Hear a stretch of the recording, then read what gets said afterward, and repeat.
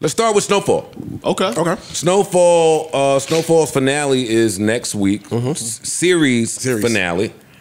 I think that should be a historic moment in black households where we all sit down on our socials and watch and text and just have that togetherness moment that the white people had with all of us had with Sopranos. Let me not make this about race because Sopranos was one of those moments.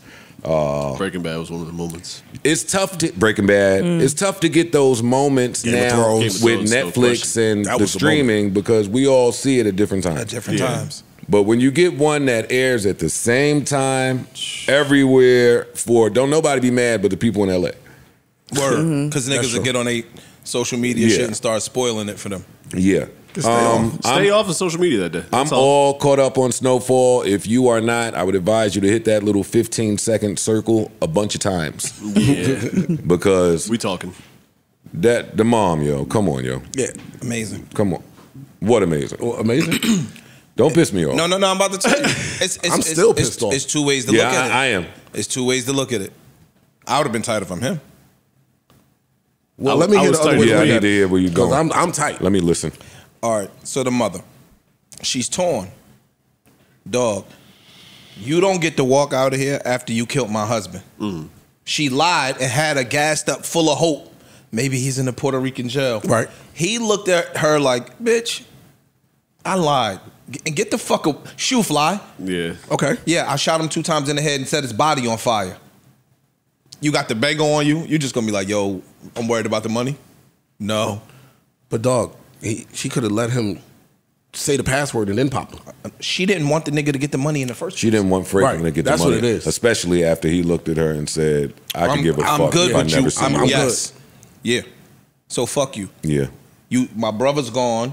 My husband's gone. My son is gone. All behind this bullshit. It has done nothing to my family but create nothing but misery. True. My dog Franklin picked up the payphone off the floor. Yo, he's still here. Teddy, hold on. Teddy, say some numbers, bro. He's like, hold on. I'm surprised he didn't get a nigga CPR for the money. Word. This is what I'll give you. For the audience out there, I was talking off air about, I had a conversation with Amin Joseph on AMP, on my Thursday AMP show, 5 to 7 p.m. Eastern Standard Time, who plays Jerome. And he is a phenomenal speaker, conversationalist, and just thinker. So if you can go listen to the conversation, please take a moment to do so. But toward the end of the interview, I asked him about not necessarily where he ranks Snowfall amongst the Wires and the Ozarks and the Powers, but just how he felt about Snowfall standing in that race. It's legacy. Yeah. And he is a media darling, so he didn't let me bait him into any of that. He's media trained. He's been doing this for a minute. Yeah. And then he said, but you know what, Joe? Here's what I'll give you.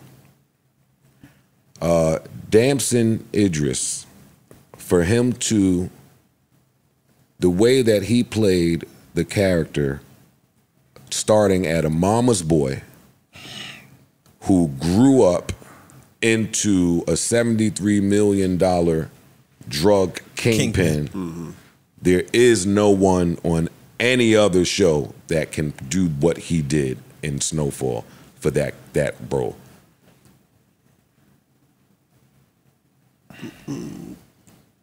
He's right. Agree? He's right. Yeah, I'm trying to rack my brain.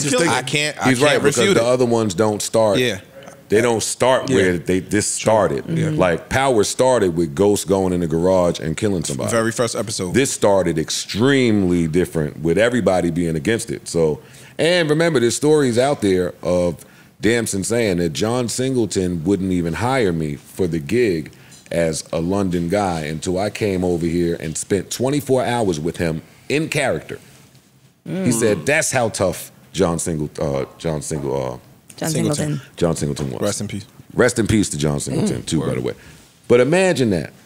So once you remember that's what he had to go through to get the gig. Once you really listen to Amin Joseph speak and just all the missed roles and just the path to get to this moment, it's an incredible story.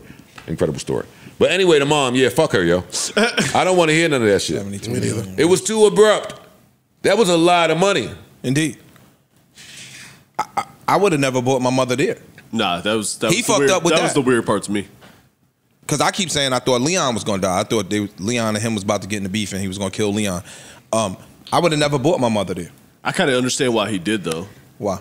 Because it looks more wholesome with like an older woman there as opposed to bringing Leon with you. They're in public. They're in like a public square or something. No, like that. I'm talking about to where he had them both masked up to the warehouse. I never bring my mother there. Yeah. Never. I thought you went to the final drop spot or whatever that was. I never bring my mother there. I would have killed the Russian early. And then, because the Russian serves no purpose at this point. No, he's leverage for the DEA that he was turning him into. Because they want him as a spy. That was the whole purpose. He was tight at the end. Like, why didn't you bring other dude here? The CIA dude. Yeah. But that's after you made the deal. He didn't know that he was going to have to make that deal with the dude. You get what I'm saying? Nor did they know about the Russian having the shit in the briefcase. You know none of that at that point. Mm-hmm. That nigga is smoked. His goose is cooked. I'm not even giving him a chance to get away. You get what I'm saying? Yeah, like, I get it, but it seemed like he wanted to use him as leverage. No, what was the fuck? I think the writing could have been better in that episode. I wanted them to get deeper into the white versus black theme that he touched on a little bit. He's like, yo, in these, y'all always get away. Not this time. Y'all always write y'all story. Not this time. You get what I'm saying? And then the nerve that this nigga was like, yo, that's my money. Yeah, that's crazy. That's my money. You work for me. Everything you have is because I allow you to have it. Yo, that's the United States government's money. But that's how the politicians and them be thinking, my nigga. Like, what? But that's crazy because he's not even a politician. I know, but I'm just saying he works for the government, and so you feel. I would have clunked his ass with the banger. Especially because he said he wanted to take the money to donate towards the American foreign whatever. I would have clunked him, yo. I would have clunked him. Like, to hear him talk with that much bravado. Nigga, I sold drugs with you for decades. I've killed my community. My uncle's dead. You know what I'm saying? Like, our strange relationship with my mother. My father is dead. You gonna tell me that's your money? I know. I would have clunked him. But he was willing to go half with him. That's what was crazy. I would have clunked his ass. How do they end this? What happens next episode? You guys still can't gauge what's going to happen. It's some no, because they could have ended it like that, and I'd have been like, all right, that was it, right? So what else are they closing? I know unless it's the Russian dude saying that, you know, if I don't check in with my superiors, they're going public with this information. I don't care about that either. I don't care, but I'm just trying to think what else could they do? They could have left that. The last episode should have been Reed or Franklin dying. But now that they killed Reed in the episode preceding the last, where do they go? Him getting the money? Franklin getting locked up. Louis dies. She deserves it. Somebody else has to die. I don't know if they're going to be bold enough to kill Franklin. Leon dies. You still got Leon. I don't think Leon dies. Still got Leon dying. I don't think Leon dies. Him and Franklin about the beef. What's the beef?